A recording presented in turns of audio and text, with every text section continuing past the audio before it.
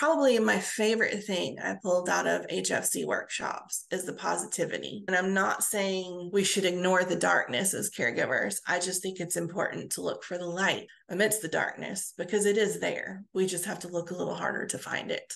I think sometimes, as there should be, there's a lot of focus on the patients that are affected by the memory disease themselves. But for those that care for them, it can be a long, hard, and lonely road. I was researching the website and came across several of the workshops that they had available. I love that there were so many that were open for different schedules, different interests. I chose to sign up for the mindfulness workshop. The facilitator did an excellent job of just trying to give everybody a place to start when they felt things spiral out of control, whether that be frustrations with your loved one, issues with boundaries with other family members that had differing opinions on how to take care of somebody. She brought all those things together just by giving us a place to pause, kind of take a breath and reset.